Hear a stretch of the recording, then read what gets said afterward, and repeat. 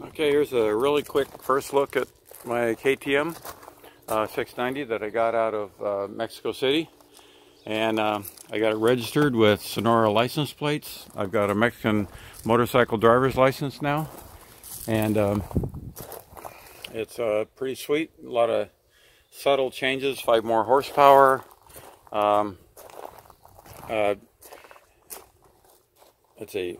Oh yeah, an extra half gallon of gas on this side, where on the tank. You can see how much wider it is right here. The tires are Midas E07. This is a European model that they ship to Mexico, so it doesn't have the full knobs like we do in America. Still looks like it has the same heavy silencer. There's a toolkit under here and a toolbox. Got a little piece of goober on there. The seat is new. I may not need a new seat. It's got this USB port right here. See that? Woohoo! One less thing to mount for your phone. It's got this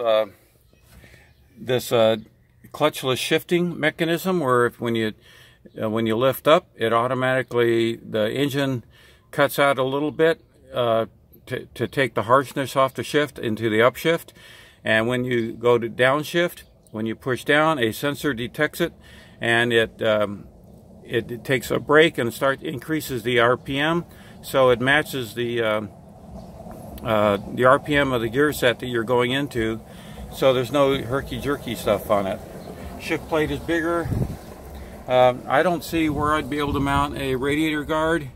There's just no room, and this part is really stiff that is mounting it. It's got a lithium-ion battery, 1 inch more travel front and rear, ABS and traction control on the top, which you can turn off automatically. You don't have to buy a dongle now. It appears it's got LED taillights on the rear. That'll be nice and bright, LED signal lights. You can see a little bit more protection on the skid plate than what was before. I think we're going to dig it. We're currently in Mexico at our condominium, so look forward to more videos. Got this really cool shirt from Hiperbikes in Mexico City, and of course, as typically happens when I start working on a bike, I always break something. So as it turns out, these mirrors, which I was trying to adjust, you see where it's all galled there.